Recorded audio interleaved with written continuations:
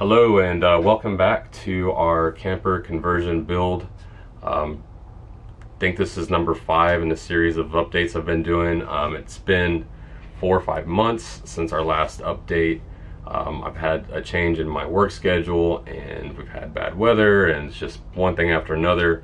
But we were able to spend a little time the previous week. We had a festival that we attended that was 5 days and we needed a place to sleep and a bathroom and all that good stuff. So we were able to get it done just enough where it was kind of livable for those 5 days.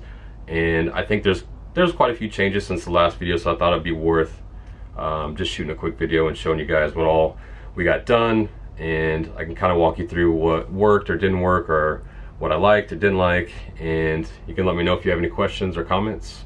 And I hope you like what you see. All right, thank you. Okay, just wanted to start off here in the kitchen area and show you the cabinet. Door faces are on. The sink is officially mounted in place. It is not going anywhere. We got the fixture installed there, faucet. It's working great. We did like soft close hinges for all the doors. Seem to keep them closed pretty well driving, because we don't have knobs yet installed. The ones we ordered are not going to work, so we're going to have to send those back and come up with something else. But the soft closed hinges seem to keep the doors closed pretty well. We got the fridge installed. It's not strapped in place and I have to figure out a way. I've got some ideas, but I'm not for sure what I'm going to do just yet. We've got these little, I don't know, safety, I think they're like baby locks or something like that, that work great to keep this door from opening when you're driving down the road. We got the bed put in. It's an 8-inch like foam mattress that we cut down to size. We had to cut a little bit off of the length and the depth or width, and man, it's awesome. It fits nice, it's comfortable. We still don't have the stairs that are going to eventually pull from the top of the dog kennel area and fold down. That's something I'm going to have to work on. Got the TV installed, which didn't really matter because we didn't have internet service out where we were camping anyways. We got the little couch nook area, I guess, completed. It's about as complete as it's going to be until I'm able to make a table out of that center part. I think the dog slept on that pretty much the whole time instead of their kennel. The flooring, yeah, let me back up, get the flooring. It is like a PVC, like, I don't remember exactly what it's called, but it's like a click together floating PVC floor. I haven't put, like you can see there's a gap. I've got to cover those gaps with trim. When we put these walls in, we put them up high enough so that the flooring would slide directly underneath and there would be no need for trim along these walls. I do need to trim out here, and we're going to build the barn door still that's going to slide across there. I have all the hardware and I bought all the wood to build that. As far as the threshold here, we just did a piece of angle aluminum with some liquid nails, a couple screws, and we decided to run the flooring a different way than the flooring out here, so as to help, I guess, visually, to remind you that there is a step up there. I don't know how important that was, but I think it still came out pretty nice. The toilet is installed. Here is the vent hose I think I mentioned in the last video that I was going to put in, and it just runs across there and out that side of the wall and worked great. We had zero smell, no issues. I think it's a 17-gallon black tank, and we were able to use it for, like I said, 5 days, no problems. And this is one of the taller, I think, toilets. It's awesome if you're a taller person. I'd recommend it because our Scamp had the little short one and it was, knees are in your chest when you're trying to use the restroom. One little issue that I wanted to talk about was my water heater plumbing being so close to the toilet. And the problem is that the water comes straight from the inlet, and the first tee that it hits, I believe it's the first tee, might be the second, but is right behind this wall. There's a tee here, and this plumbing runs out for the toilet. Well, that's a very close run to the water heater, and these water heaters are so sensitive to water movement that by flushing the toilet, when it's set to the minimum water movement, it will actually ignite the water heater. So in order to avoid that, we had to keep it turned up a little bit. The really only time you need to even have it on minimum is if you're in like cold weather and the water coming into the camper is crazy cold. That was the only time I think that we figured that we needed it. But I'll just show you, for example, if I do this, I'm gonna flush the toilet, and if you listen, you'll hear it. And it's trying to light. So that's a lot of wear and tear every time you flush your toilet. So if you just simply moving it just a little bit, you can see the difference. I'll flush it again. And no problem. So just something to keep in mind if you're planning to use one of these water heaters. The distance between the top of this heater and here, this is about, I don't know, 9 inches.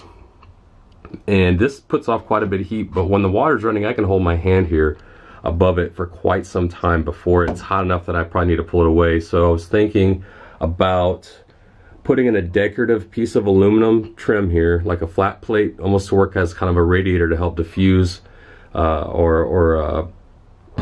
can't think of the word, to I guess absorb some of that heat and keep it off the wood, directly off the wood, and then the glue that holds these LED lights in it. These LED lights got pretty hot because they're so close to that heat. The other thing I wanted to show you was the shower. I did have to add another piece of trim that I put right here across this top, and it's just like, you can see it, it's like an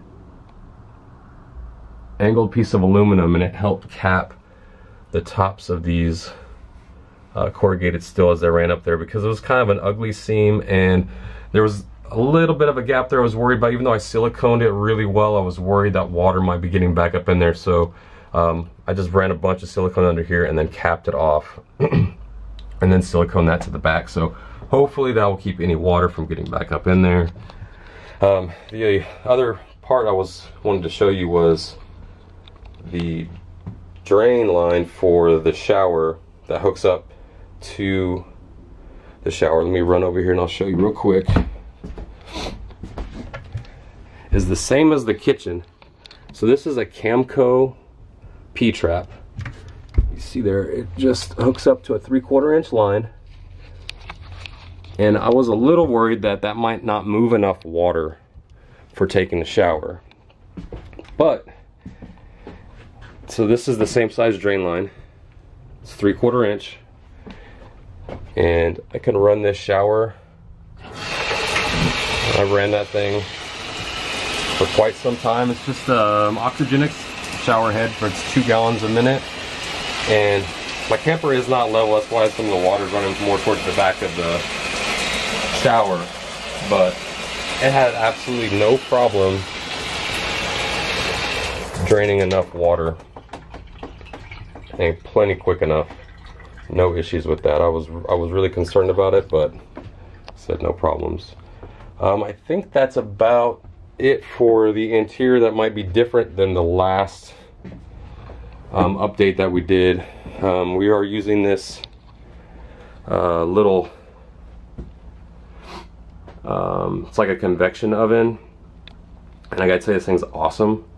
We actually use it in our house now. I take it out of here and put it in our house because it preheats so fast and it cooks so well. And it's just my wife and I, so there's no reason to preheat our entire oven every time we want to cook something. I was going to show you too also how I mounted it to keep it from coming out. So if you look to the side, if you happen to use the same exact one, it's a pretty easy way to mount it. There's a groove here on both sides, so you can see here, there's a screw sticking up there, and a screw sticking up there, and then you just set the grooves right over the top of those screws, and that's it. This thing ain't moving. Had no problems with it going down the road. And yeah, I think that is it for the updates for the interior. I can run outside real quick and show you what I got done with the tanks, the black and gray tanks. Got the battery also permanently mounted up here up front. All I did was cut a couple pieces of angle aluminum, screwed them directly into this with some stainless screws, and that thing ain't moving for nothing. Put one on the front, one on the back, and then I drilled the screws straight through this black tub and then through the angle aluminum there on the bottom. Pretty simple, but it's nice and tight, not moving, not going anywhere, doesn't wiggle too much. Alright, and here is the clean out for the black tank, and then here for the gray tank. I really wanted to put them as one outlet for the pair, but because of how low the trailer was and where the beams were underneath, I was not able to do that. Here, hopefully you can see plumbing work. I put a piece of angle aluminum there as a stop. That hose that's sticking out there is the vent hose to allow the tank to vent. There are straps that I put there. If you're doing this, I was told by an RV guy to have a little bit of enough room to put like your 4 fingers up underneath the straps, because as the tank fills with water, it'll start to swell and sag, so you don't necessarily want it too tight. It's just there as a little extra support. The tank itself can support the weight, it's just as secondary support. So here is the plumbing for the black tank. I've got a couple of the 3-inch hangers and some plumbing straps. Where it ties into the actual tank. Here's the rear galley. That will eventually have a bar top out here with a small tiny sink and a plug to run whatever. These 3 doorways are going to be storage. They are going to have cabinet doors on them. There's going to be a full slide for the ice chest to slide completely out. Here is my fresh water system on board, I guess you call it, water tank. So it does have the gravity feed, which is here, but I also teed in from the city line and so there's a valve there if I want to fill up the tank from the city line instead of having to stand there and hold a water hose for 10 minutes or whatever. Hopefully you can see I've got everything done here. If you need a better view or have any questions about any of that, let me know. I'll try to do some better footage. I'm still not done with it. I have to hook up a relay for the switch leg on the pump there, because it requires I want to say it's a 14 gauge wire, and I'm using the sea level switch and it's only like an 18 gauge wire. Just can't carry that enough power, I don't think, to power that pump, so I'm going to run that through a relay. I think that's it. Got some plumbing run here for that sink that's going to go there.